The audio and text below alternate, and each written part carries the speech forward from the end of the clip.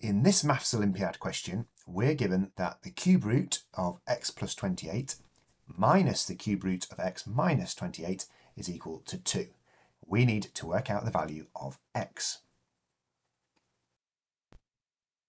So we've got our equation that we want to solve.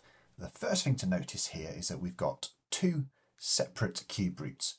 So if we try and cube both sides, even if we rearrange it first, we're not going to get rid of those cube roots because we just end up with multiples of them in other places. So that's not going to help.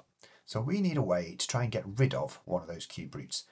And what we can do is if we let a cubed equal x plus 28, so the amount under the first cube root, this would then mean that a cubed minus 56 is equal to the x minus 28 under the other cube root.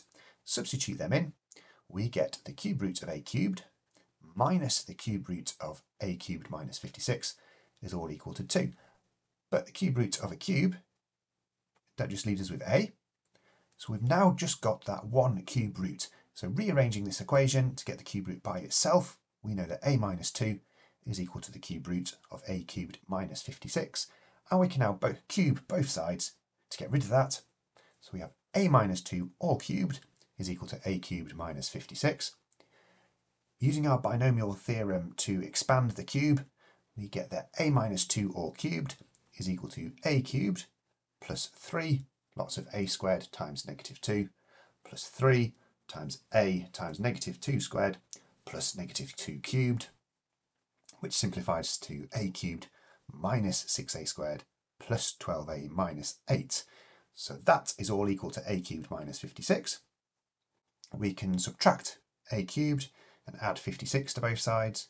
So we get that minus 6a squared plus 12a plus 48 is equal to 0. So we've got a quadratic to solve. All of those terms are multiples of 6. As the squared coefficient is a negative, if we divide through by negative 6, then we'll end up with a positive square, which is that little bit easier to look at.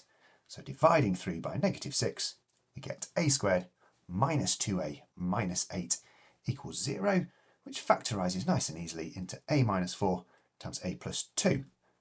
So the solutions for a must be minus 2 from that second bracket or 4 from the first bracket. Now we know that a cubed equals x plus 28. So x plus 28 must equal negative 2 cubed, which is negative 8. Subtracting 28 from both sides gives us that x is equal to negative 36. Looking at our other answer for a equals 4, then x plus 28 would equal 4 cubed, which equals 64. So subtracting 28 from both sides gives us positive 36. So there we have it. There are our answers. X is equal to plus or minus 36. If you've enjoyed this video, don't forget to subscribe to the Doing Maths channel or check out some more of my videos by clicking on the links here.